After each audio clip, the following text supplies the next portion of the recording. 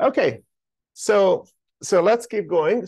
We have to talk about ergodic theorems.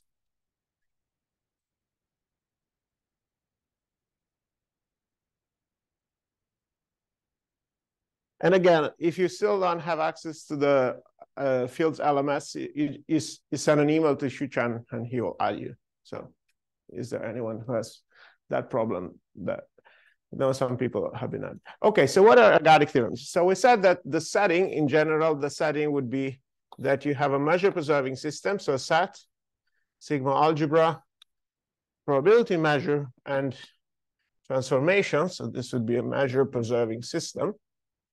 And we have so there's two types of theorems. So the first two theorems of von Neumann and Birkhoff have to do with a function from X to R, which is usually called an observable.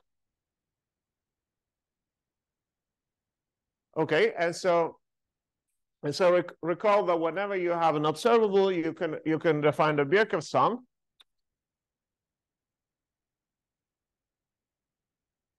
Which is just SNF, which is just the sum of F composed with T along the orbit. So usually, traditionally, we start with time 0, meaning F of today. We don't apply T to n minus 1 to make sure that there's n terms. Okay, and so the classical ergodic theorems tells us that there is a limit. If you take this sum divided by n, there is a limit. So there's still a so the von Neumann theorem, which we discussed last time, without really complete proof, but more or less give an idea, is that if F is in L2, then there exists F tilde, F bar, which is invariant such that F bar composed with T equals F bar, also in L2, such that S and F divided by n converges to F bar in L2. So this is the first earliest ergodic theorem, which, as I said, has this nice interpretation in terms of projection in this Hilbert space. So L2 of XP is a Hilbert space, and the space of invariant functions is a subspace, as I said. So of course, there are many theorems of this flavor. So this is L2T, and the whole thing is L2. The flavor is that you take a point, because this is 0, you take a vector in the space and you project down. So this is F and this is F bar. So this is nice because you have this geometric interpretation. Now, if you go to L1, well, it's a bit less geometric in the sense that in a Banach space, then okay, the orthogonal projection is not always.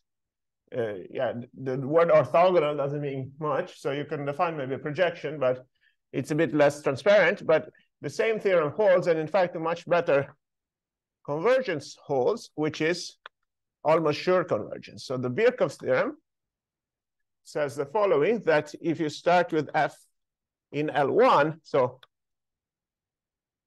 just the absolute value of F is integral rather than the absolute value of F squared, then again, there exists F bar in L1 such that F bar composed with T equals F bar.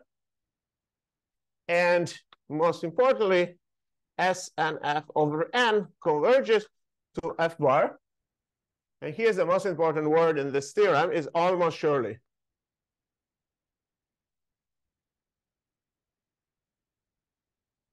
Okay, and in L1. That's also true.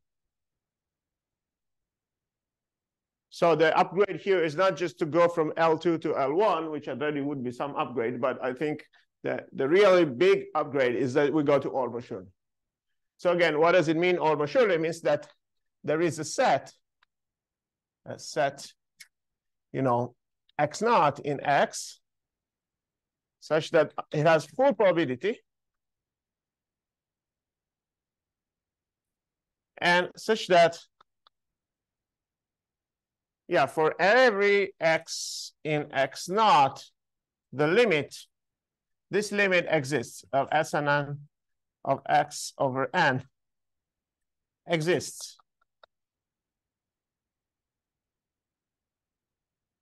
So this is the most important point of this theorem, that it's not just on average. So here, in order to say that the convergence in L2, you're taking the difference between this Birkhoff average and this function, and you take some integral of it. So there's some average, further space averaging procedure.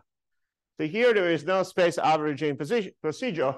It means there is in your universe, okay, maybe you cannot predict the destiny of every point in your universe, but there is a very big space, like space of measure, full measure.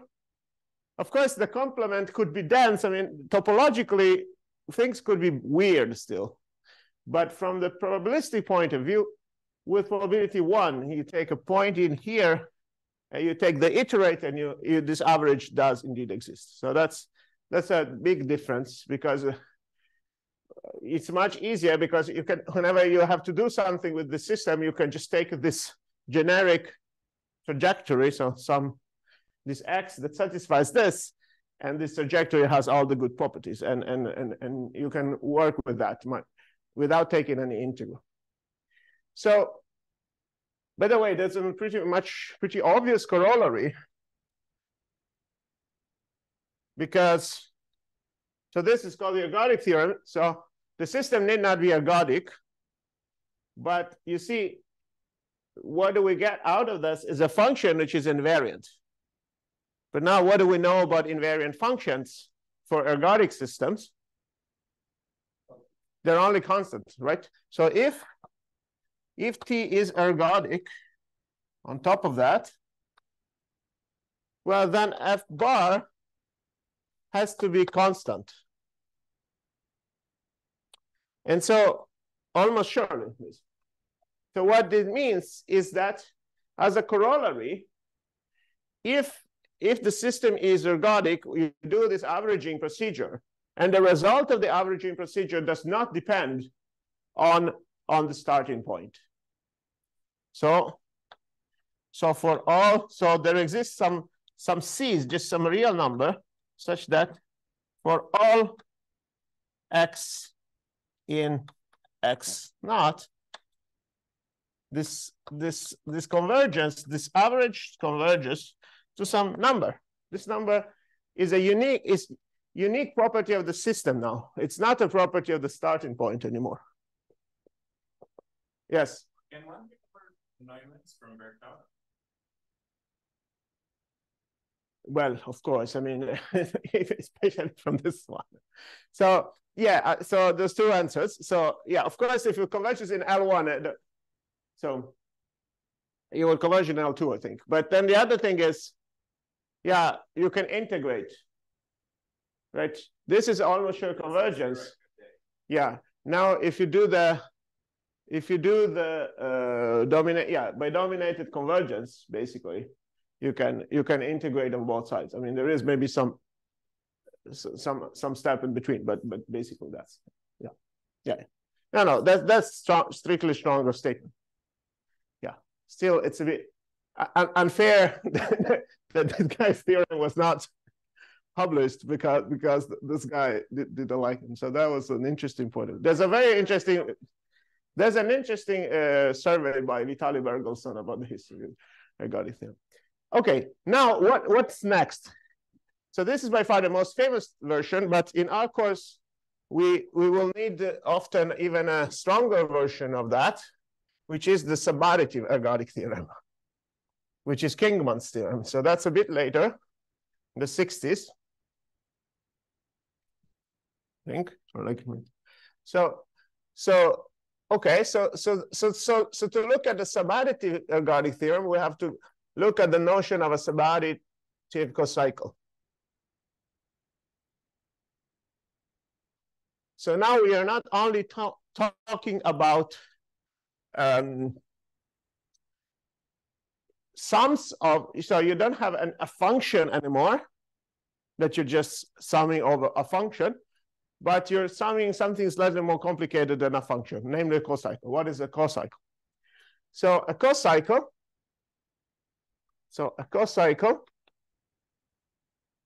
well, it is a function that traditionally we denote by A instead of F, but kind of plays a role of that. So it's a function from n times our space X to R. So now, instead of looking at the same function and looking at function today, tomorrow, and day after tomorrow, every day, so this n is the time parameter, every day we're allowed to change function, but change the function in a controlled way, otherwise there will be no. Okay. And it's subadditive, so a subadditive cocycle if, so if A, the following is true, so if you do A at the time n plus m, starting at the point x, this is less or equal than A nx plus A m t n x. So for every n and m, 0, and for every x in x. So you see, what is the subadditivity property? Is you look at the function at time n plus m. On the other hand, you can look at the function times n, and then from the point x, you see, wait, right? Yeah, so.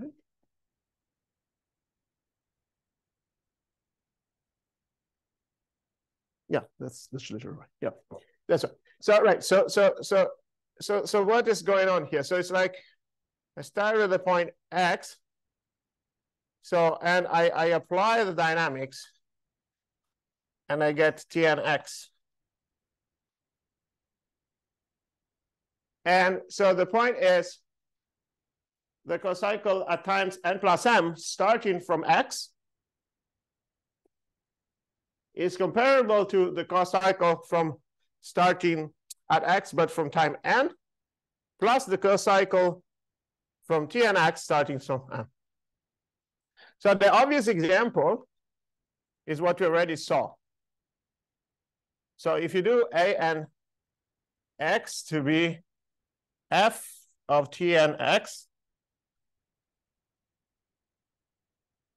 so the function after n steps, well, it's obvious. Now let's check, right? So what does it mean? What is n plus mx is f of Tn plus m of x. Sorry, this is the sum. Sorry, so let's see.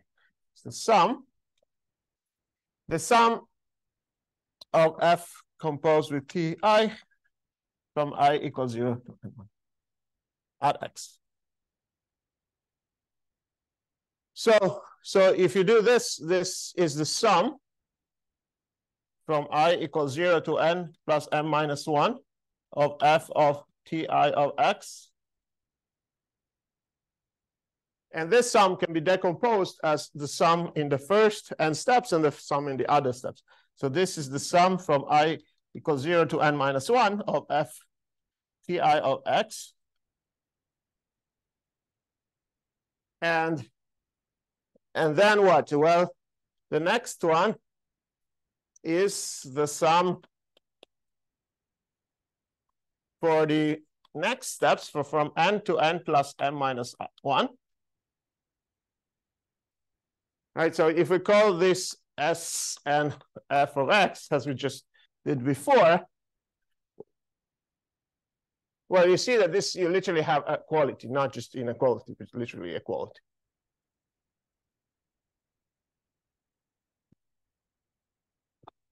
right? So you have that this guy is what? Is S and F of X by definition, and this one is S and SMF, but starting from T to the N X.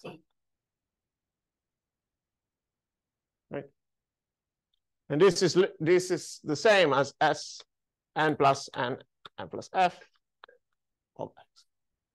It's just a sum. So the cocycle notion kind of wants to model what happens if you're taking a sum over the orbit, but instead of having an equality, you can replace it with inequality. That's the difference. And now we can indeed study a similar thing. So instead of Sn here, right, now the new ergodic average will be the average of A and X divided by N. So that's the same type of ergodic average. And so let's state the theorem. So this is Kingman's theorem. So it says that if you let A be a subadditive cocycle,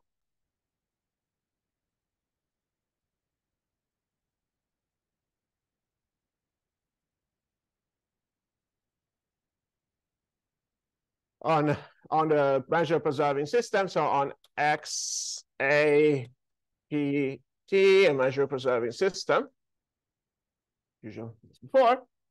And what do we need to assume? Suppose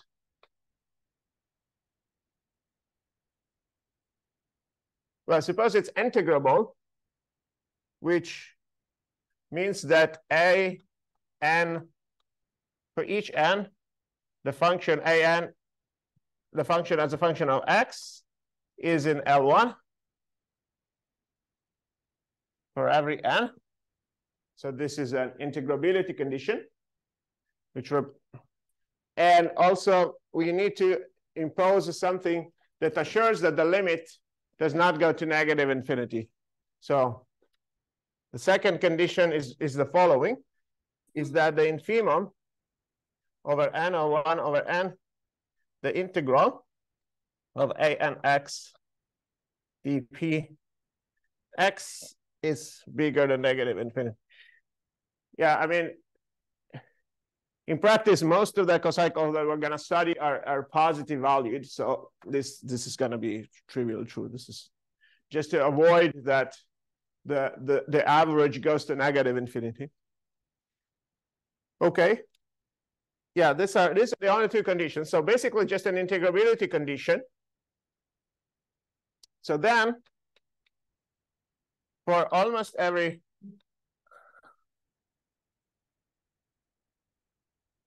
X in X, the limit as N goes to infinity of A n X over N exists.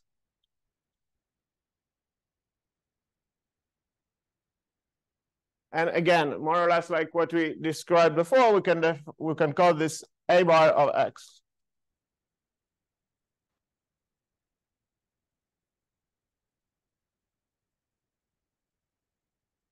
So if A is additive, so you have equality, this is literally the same as Birkhoff's theorem.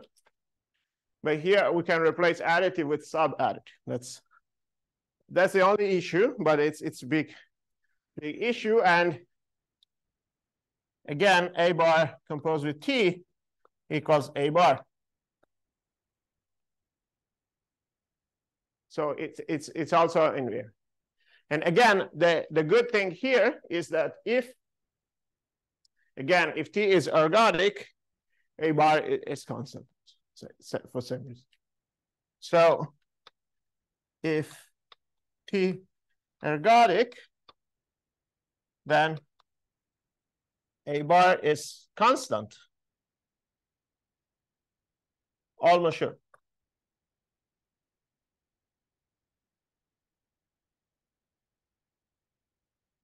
Any questions?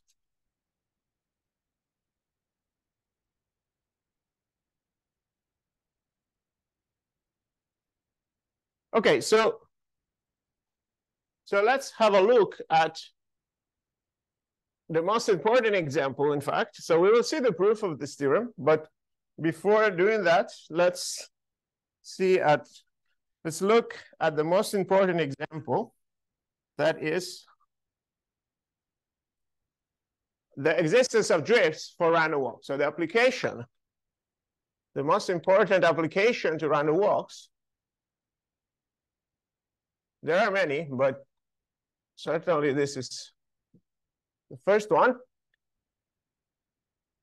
The application to random walks is the existence of the drift.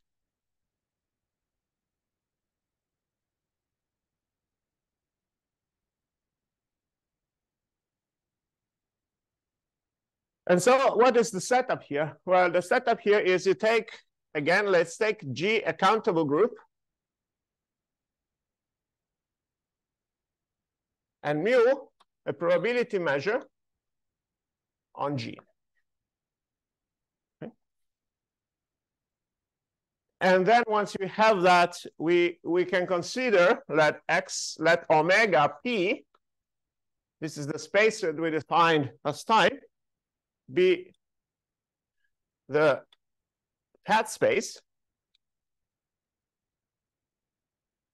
meaning that the elements of omega are sequences, are the sequences W1, W2, W3 that represent the locations of the random walk. And P is the natural probability distribution that expresses the fact that you're actually doing this random walk. Okay, and then we assume, so assume G, yeah, there is an action, G acts by isometries on a metric space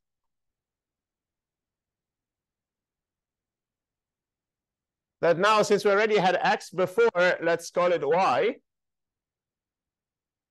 even though probably later in the course we will call it X in applications, but let's call it Y.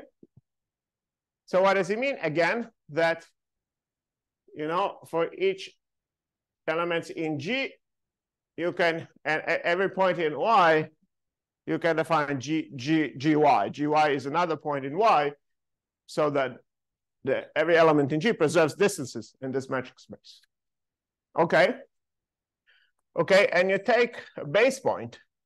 Let's call it small y in Y, base point, or some point. So the picture is picture that I drew many times, even though the base point, we call it now Y, W1, Y, W2, Y, Wn, Y, and so forth. Okay. So what do we want to look at? We want to look at the distance function, which is given by this metric space. Okay. So how do we look at the distance? Well, we define the distance cocycle.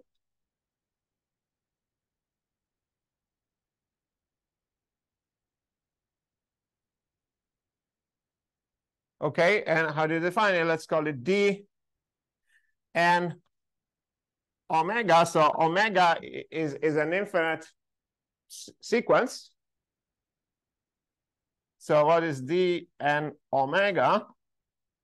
Well, it's just the distance between the base point and the end step of the walk. So omega here means is a sequence. It's a point in this big omega. It's a sequence of random paths.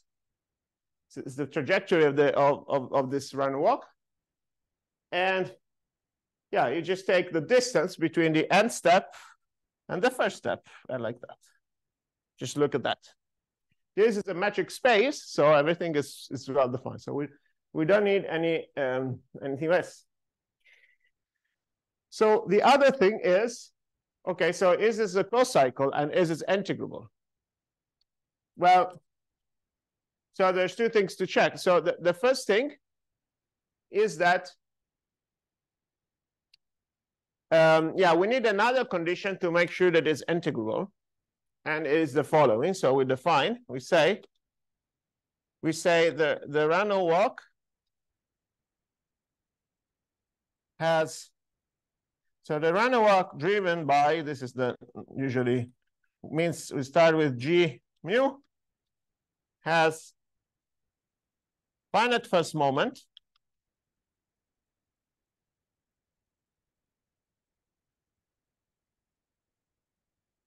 if for some y in y, so what do? You take the distance between y and gy,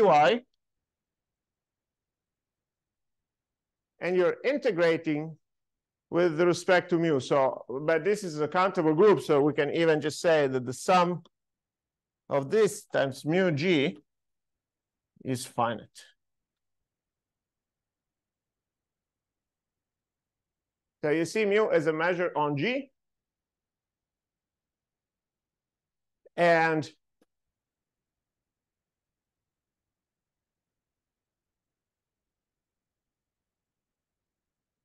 yeah, and then you're taking the distance from y to gy,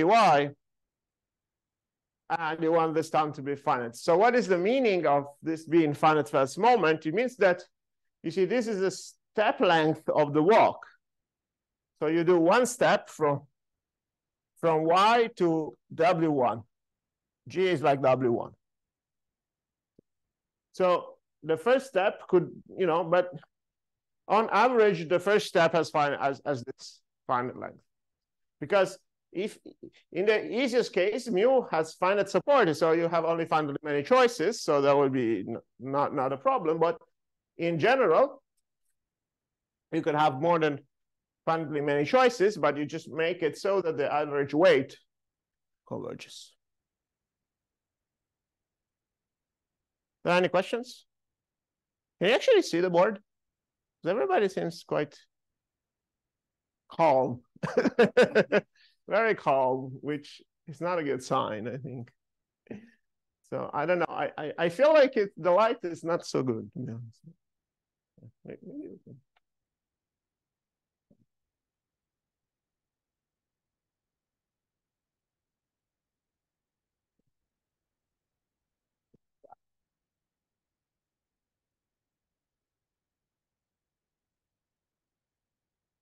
Okay, anyways, yeah, no, there's other questions here, because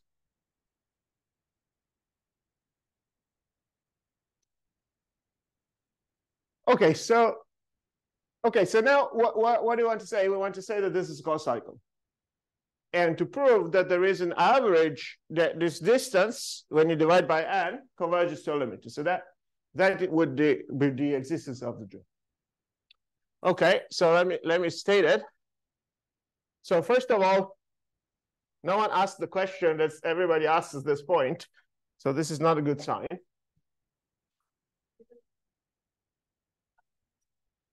Oh, yes, that's not the same question that I was expecting, but yes, that's a good question. Yes, so an example without finite first moment, yes, you could say that the probability that, you see that, yeah, so let's say mu on z, so let's say g equals z. So mu of, right, 2 to the k equals 1 over k squared. The question is whether it's independent of y. That's right. So I'll tell you the answer. Yes. So yeah. So this is, yeah. So this would be an example, because so you see that you can make a really huge jump here with probability 1 over k squared. So you see what is the expectation of the drift. So you see the sum of mu 2 to the k times 2 to the k. So this is enormous. So this is a sum of 2 to the k over k squared, which is infinite. So it's possible, yeah, because you see, yeah, you can make enormous jumps. Of course, if you make reasonable jumps, then yeah, even well, in fact, even simpler. Also, you could say, yeah, even mu of k, I guess, because 1 over k squared still doesn't work, right? Because you take the sum over mu k times k is sum over 1 over k, and you still have it. So yeah, there are examples. So yeah, so the other remark would be that yeah, so if this holds for one y, it holds for every y. If star holds for some y, it holds for any y prime in y. So this is a good trick that I want to explain independently of this particular application. So you see what happens. So what's the difference? So if you take the distance between y prime and gy prime, this is not the same necessarily as the distance between y and gy, but you can do, there is a triangle inequality, right? So you can do, this is at most distance between y prime and y plus distance between y and gy plus distance between gy and gy prime. And now we can use the isometry property here. So you can remove the g because this is an isometry. So this is less than the distance between y, gy plus 2 distance between y and y prime. So whenever I give you y and y prime, yeah, so now if you integrate on both sides, well, this integral is finite. This is just a constant, does not depend on g. Right? Yeah, another way of writing this is to write the integral. This is like the integral of dy gy d mu g. So if you're an analyst, maybe you prefer this, but in the end, it's just a sum. So, right, plus, well, you take the integrate of this, but this integral with respect to a probability measure, so it's this. So the integral with respect of dy prime, gy prime, d mu g is less or equal to this. Okay. So, okay. So now let me state the proposition, which once you have the King-Lanzagaric theorem is not that complicated, but it's definitely fundamental proposition. And you talk about random walks and groups, which is the following. So let G mu, again, a group with the measure, so we call it a measure group.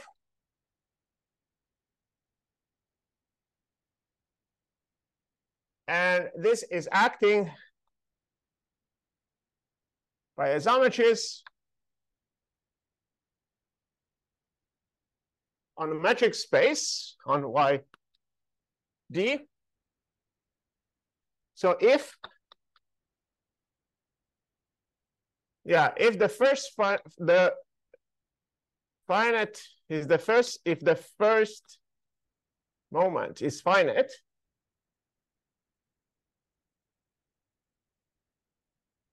so you see the first moment is a property of all these things, in fact.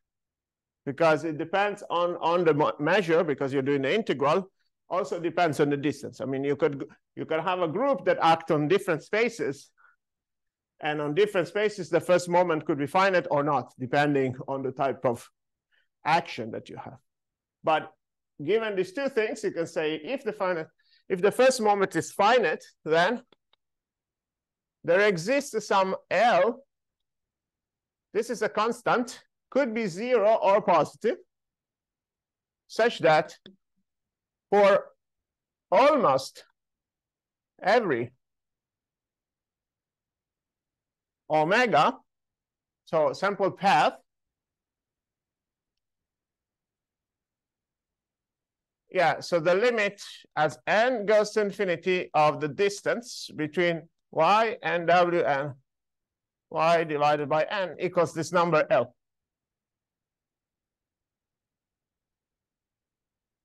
So you see, this is the first property, the first numerical characteristic, the first number that is associated to a random walk. Because this number does not depend on the path that you're choosing. Well, again, it does, but for a full measure set of paths, you get always the same number. Okay, so the definition, so we call L the drift. So I usually use the name drift or rate of escape or speed. In fact, it's literally just the speed of the random walk. Do we know anything about the spectrum of L depending on the group? That's a very good question and not an easy question at all. But yeah. So there are cases where people can say, oh, for every L, you can find a random walk. There are theorems like this. I got rather like, is it rational? This number is extremely rarely a rational number. Yeah, the relation between L and the generators is extremely complicated and transcendental. I mean, yeah. I mean, we'll talk more about that. But I mean, in general, computing L is really hard. I mean, numerically, for say like matrices, there are good computer programs like algorithms that can give you this number at up to many digits, but you're not expected to find a closed form for this L. So the reason I asked the last thing is, for example, measurements are always I understand. rational. Yeah, but here you're combining different elements with different axes, so that things are not aligned. So it's complicated, but yeah, I think there are some not trivial theorems at all that they might say, okay, maybe if you fix G, and for every L, you can find some measure mu that maybe gives you this as a drift. And in certain conditions, I think these theorems exist. But yeah, so L is a function, as I said, is a function of many things, notably both of mu and D. So if you change either of those, L can change. But at least the one characteristic which is a bit more robust would be whether L is 0 or not. And this is already a very important distinction. Okay, so we can prove this proposition given the theorem. So that's not so complicated. Okay, so the proof is, again, we show that this cocycle is additive, is subadditive, and integrable. So again, we take d and omega as distance between y and w and y. Okay, I want to say that is a subadditive.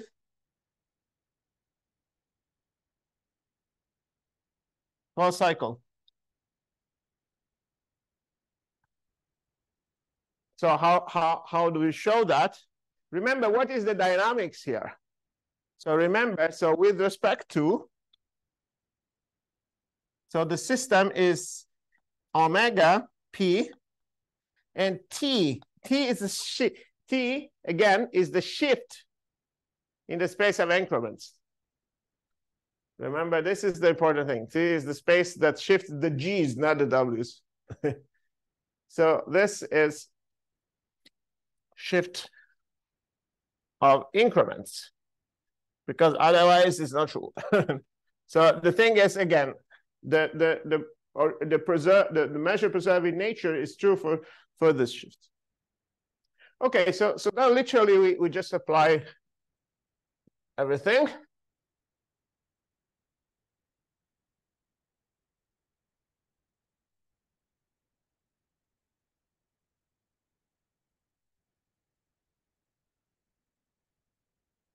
Okay, so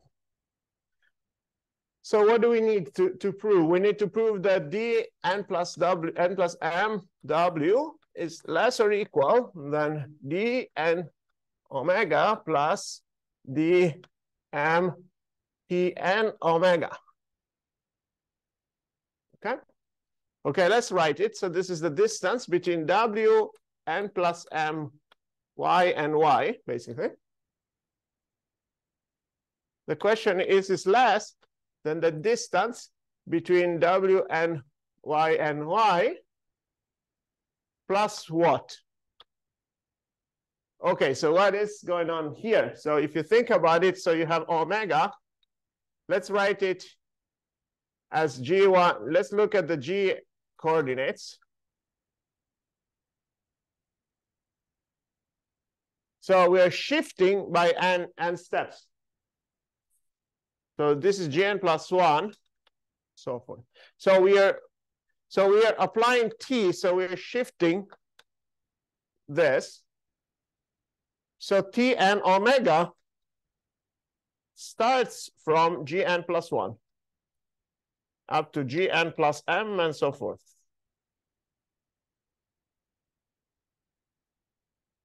So what are we doing here? And what is w? W is a product of the first, however, of them.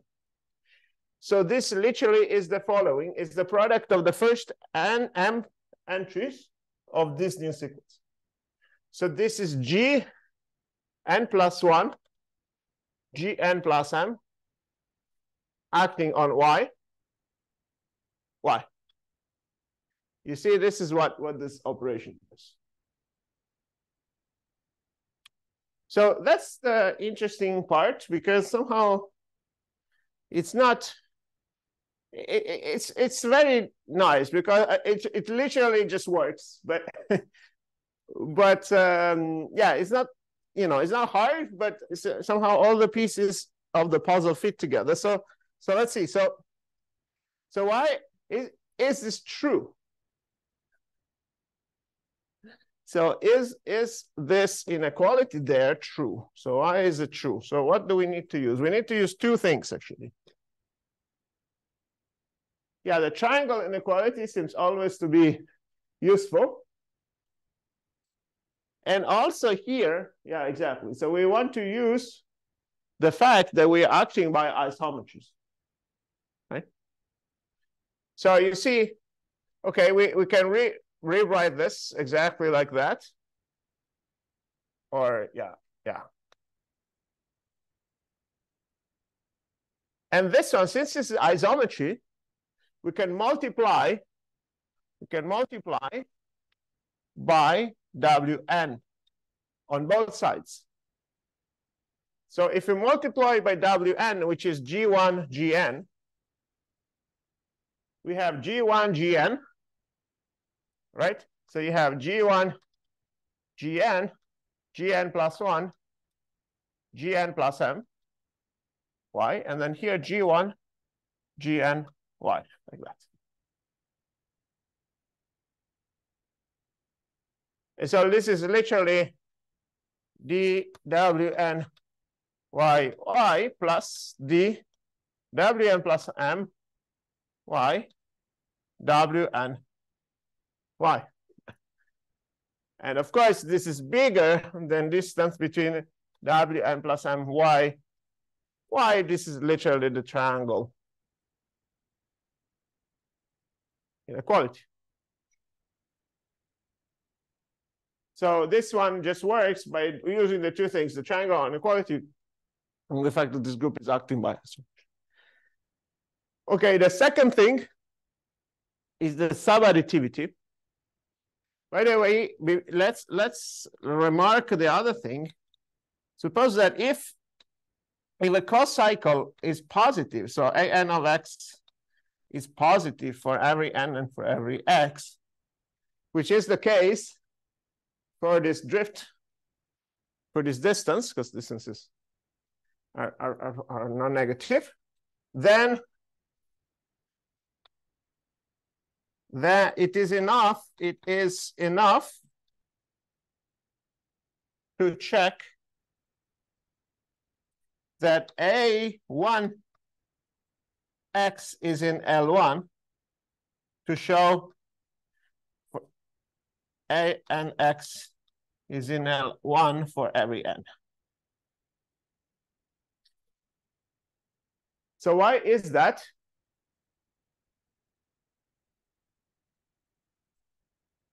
Yeah, by the subadditivity, because what? Because yeah, by induction, because think about this. So if you do A of n plus 1 x,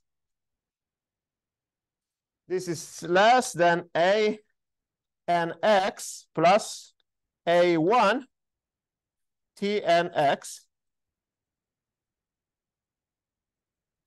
Now, if you integrate on both sides, so if you integrate in dp on all sides,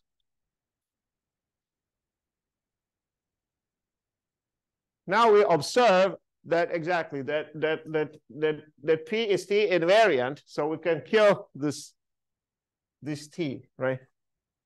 So this would be integral of a and x dp plus integral of a1x dp.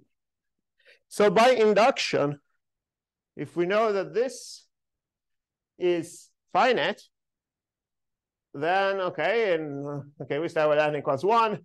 This is finite, and this is finite, and so forth. So by induction,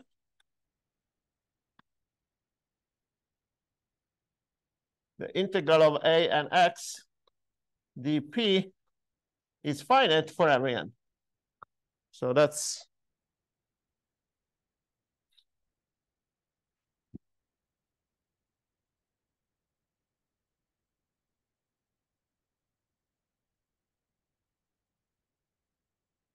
okay. So now why is A1 integrable? Well, in this case, if you do the integral of A1, which is d in this d1 omega dp omega, this we have to check. Well, what is this? Well, this is the integral of dy w1, or yeah, w1y dp, let's say like this, in omega. So this you're integrating with respect to omega, which is an infinite sequence, but this function only depends on the first entry, right? So what's the distribution of the first entry? Well, it's mu by definition. So this is the same as the integral over g of dy gy d mu g. And this literally is the definition of finite first moment. Yeah. Finite first moment. Okay. So we are good. So we are good because we have showed that we can apply the Kingman's theorem. So by Kingman's,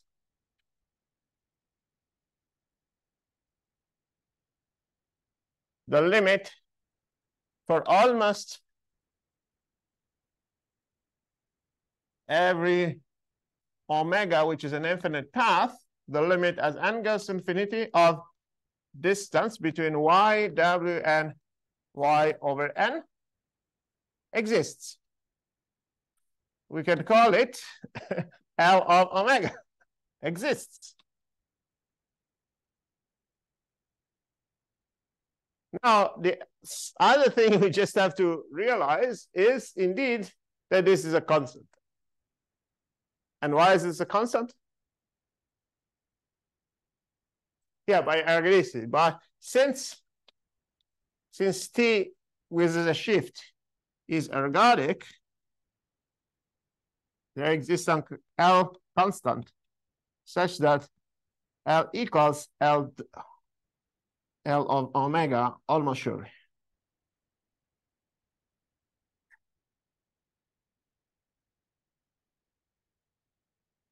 So that's it.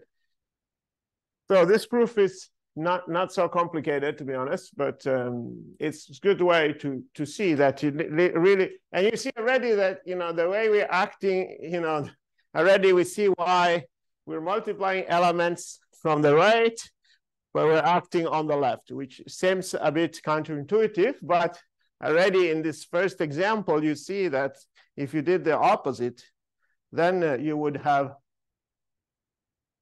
you would have a bigger problem because you cannot even apply this.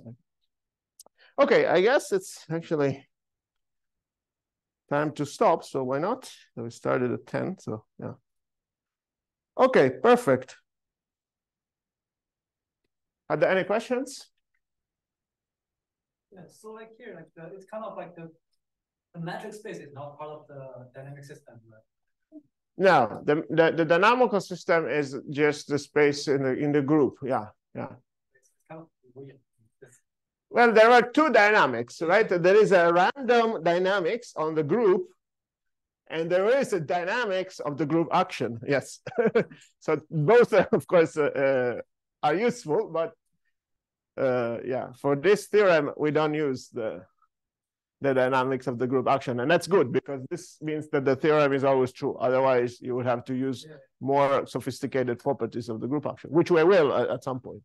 For instance, if X is a hyperbolic, if Y it would be a hyperbolic space, then you can show L is positive. Otherwise, it's not going to be true. So for example, yeah, good.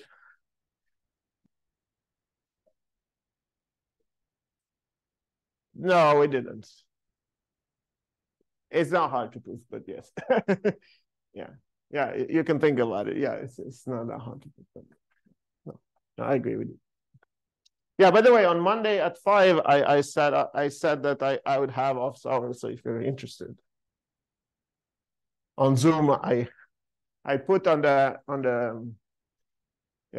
portal the Zoom link, but I think you should be able to see it. Okay, good. So see you next week.